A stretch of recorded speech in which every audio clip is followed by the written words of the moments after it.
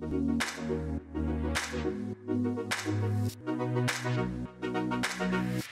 way we think of our business is that we are a tech company that happens to offer financial services rather than the other way around. So as we're out in the market, we're really competing against other tech companies. And the associates that we're looking to hire, they have expectations around what their work environment is going to be like. And we really want to create that environment that creates that startup mentality.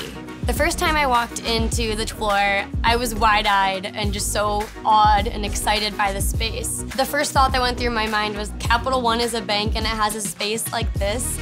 I was very surprised with Capital One's culture, its spirit of collaboration. Capital One does an excellent job of breaking down the silos. Different teams have different perspectives, and we're allowing those different teams to weigh in on their perspectives on the products that we put to market, which is super important.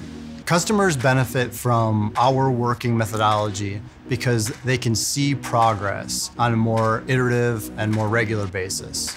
We do releases on sometimes a daily basis, and these product releases mean real, tangible customer impact. So I'm on the steering committee for Women in Technology Chicago. It's really been amazing seeing the support that we've gotten from across the company. I mean, even in the chapters in DC and Richmond have really told us that the things we're doing here in Chicago are awesome. And I feel really just empowered by being on the committee and being chosen to represent Capital One in that way. We recently acquired additional floors in this building, and the main reason for that was so that we could truly co-locate our teams. And if you think back to the 90s and the early 2000s, all the talk was about how work was going to move virtual. And you could work from anywhere. And I think we at Capital One have really swung the pendulum to the other side because we've realized having that personal interaction is so valuable. Capital One believes in changing the relationship with people and their money.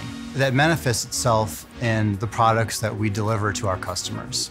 The exciting part for, I think, everybody that works here is where we're heading and the fact that down the road, we're going to operate very differently than we do today, and that we're all part of that change.